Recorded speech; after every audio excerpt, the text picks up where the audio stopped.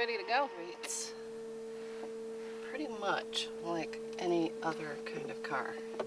I actually don't think this car has gears. I think it might have just one to drive the wheels.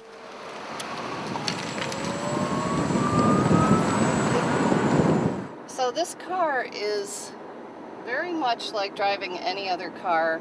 It starts a little differently and the gear shifter is a little different, but other than that, it's very familiar. It's much quieter because it's electrically driven.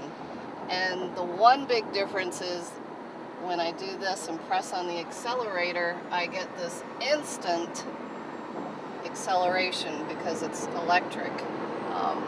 The 0 to 60 in an electric car is very satisfying. My understanding is water is the only emission from the vehicle. And one time it was dripping out. I was very tempted to put a cup under it and see what it tasted like, but I didn't get around to that. Yeah, I drove it around Ann Arbor quite a bit. This is the first time I've had it on the highway, and it's as I expected. It's very smooth, lovely to drive. It's also really nice driving around town too. Because I'm in radio, I have super sensitive hearing, and I have to admit the whine, as opposed to the little rumble you get from a regular engine, it has a higher pitched sound that bugs me.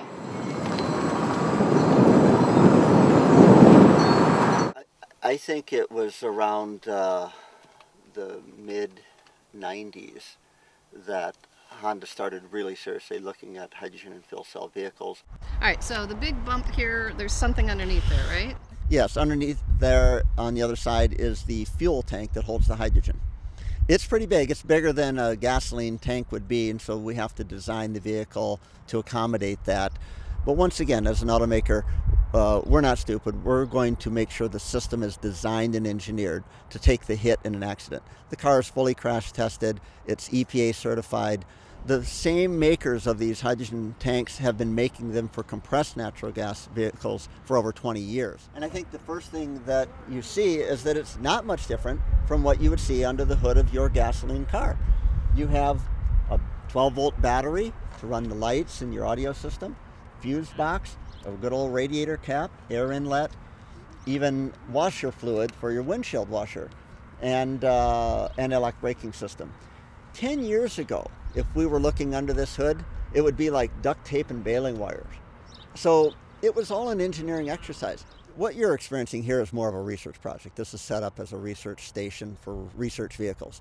In Southern California, the hydrogen stations are at gasoline stations. People can go inside the convenience store, get their coffee, 2 dogs for $1 if that's what they want, and refill their car in about 5 minutes.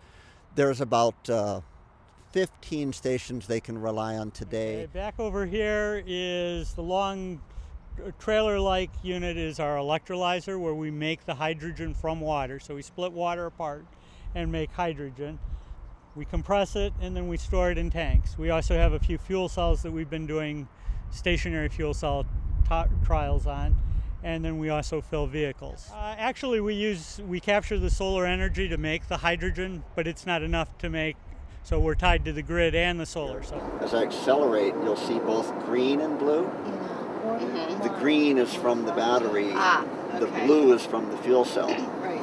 Okay. And so it's constantly adjusting and optimizing what that mix should be, whether it's accelerating to pass a car or when you're driving at most in the city, using that battery a lot for just stop and go driving, because that's free energy. Mm-hmm. Yeah, for sure. Yeah, so that came as a result of decelerating and braking.